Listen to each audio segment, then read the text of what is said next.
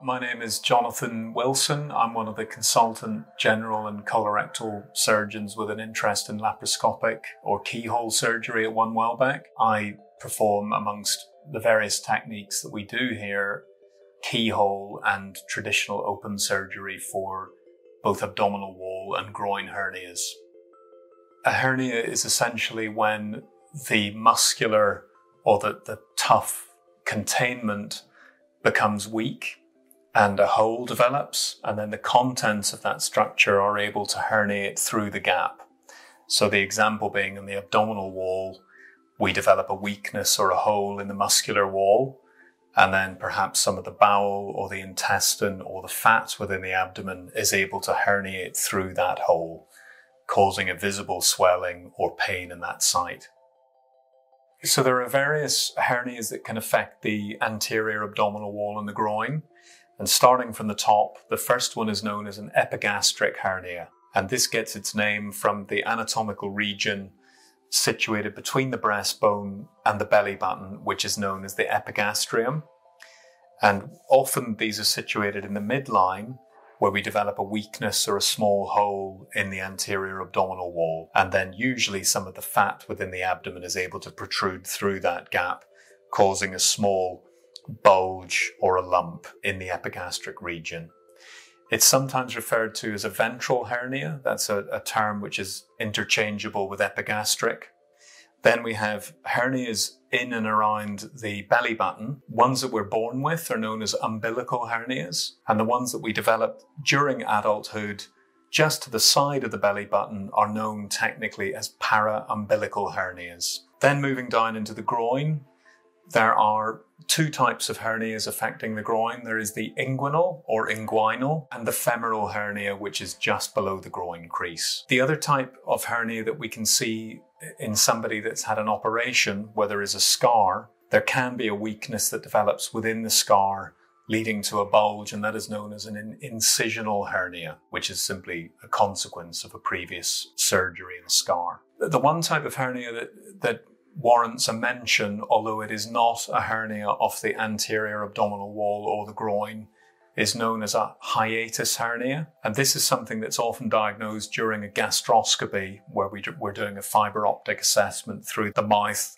the esophagus, and into the stomach, is when we see a weakening in the diaphragm muscle as the esophagus goes through the diaphragm into the abdominal cavity. If that passageway is weakened, some of the stomach can ride up into the chest and actually sit within the thoracic cavity. So that is a definite hernia, but it is quite a complex type of hernia and not something that we would be fixing as day case surgery at OneWelbeck. So broadly, hernias can present either in childhood, where there is a congenital, or that simply means a defect in the muscle that you're born with, or as wear and tear as we get a bit older, we can develop the weaknesses in the abdominal wall presenting in our 20s, 30s or beyond. The type of individuals that would be prone to hernias are several. If somebody's doing a lot of heavy lifting, either manual labourers whose day-to-day job would be lifting heavy weights, or people lifting heavy weights in the gym, people who are putting chronic strain in the abdominal wall, such as chronic coughs, people with emphysema, bronchitis, bad hay fever, constantly coughing, sneezing, patients who have chronic constipation, or men with enlarged prostates who may need to generate force to pass urine, chronic cough due to smoking. All of these things put a day-to-day increased strain in the abdominal wall musculature as opposed to people who don't have those conditions. The classic presentation of a hernia is a visible lump, either in the groin or in the regions of the abdomen that we've described. The patient will normally notice these in the shower or bathing or when they're getting dressed, and they see a lump that wasn't there the day or the week before. Sometimes it can be slightly more obscure than that. There may not be an obvious lump, and the patient may describe a sensation or a dragging sensation or a pain or just a localized phenomenon that wasn't there the week or the month before.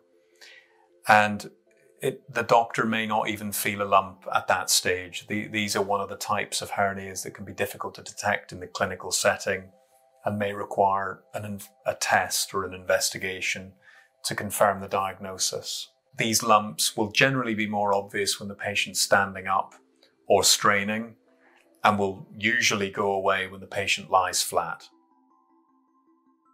So you can have a small hernia where the actual hole in the muscle is quite small, that is disproportionately painful. And you can have a rather large groin hernia filling the scrotum, which doesn't cause much in the way of symptoms at all. But as a rough rule of thumb, as the years go by and the hernia gradually gets bigger, they will generally get more symptomatic. If you are worried that you may have an abdominal or a groin hernia, go and see your GP. Don't assume that it is a small hernia, which can be ignored, because you may be right, but equally, there may be some factors about that hernia that would lead a GP or a hernia surgeon to strongly recommend surgical correction. So we don't expect patients to be Googling and classifying their hernia and then looking up the relevant management of that. I would prefer patients to either go directly to a specialist at a facility such as OneWelbeck, or let their GP examine and make a relevant referral if necessary.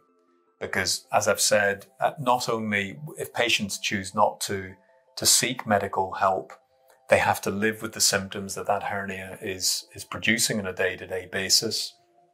They may often, if patients have been living with a hernia for many months, they will already have stopped playing tennis or golf or whatever it is they enjoy doing. Their hobbies and recreations will have been put on hold. So why not just get the professional opinion early, hear from the horse's mouth, what is the correct way of managing this? And if appropriate, a short wait for a day case, minimally invasive repair by surgeons at the top of their profession in a lovely new facility such as OneWelbeck.